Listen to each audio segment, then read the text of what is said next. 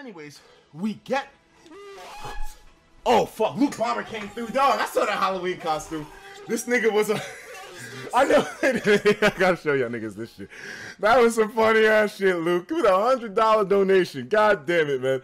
Wait a minute, y'all. Did you guys see this shit? Lucbomber for Halloween. You know what he was dressed as? Me, nigga. This nigga dressed up. He put the fucking high top fade on. Had the Subway sandwiches, the Twizzlers going, the shirt on point. All right, then, that part's not funny. You niggas are really still going to antagonize me over the liquor that I drink actually being apple juice or some bullshit like that. That's just stupid, nigga. You're being a bitch, Luke. Well, but it was still funny, though. I'll give you props. I'll give you a pass for that one, man. I mean, but yo, this was awesome as hell. I love how... Wait, how didn't I notice this before? You... Really, nigga? You know what? First the juice, now the mic. All right, you know, I didn't see that part before. I don't know how I didn't, but... Luke, you son of a fucking bitch. $100 donation, dog. Ah, God. You know what?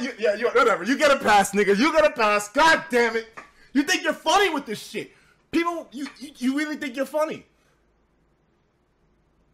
Do you like doing this? Do you like antagonizing me over my own stream? You niggas are supposed to be supportful of me.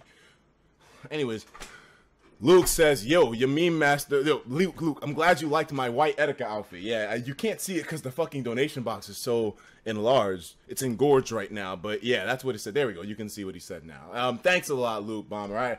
I do appreciate the donations, and on top of it all, the costume was great too. Besides those last two pictures, fuck you for that. But anyways.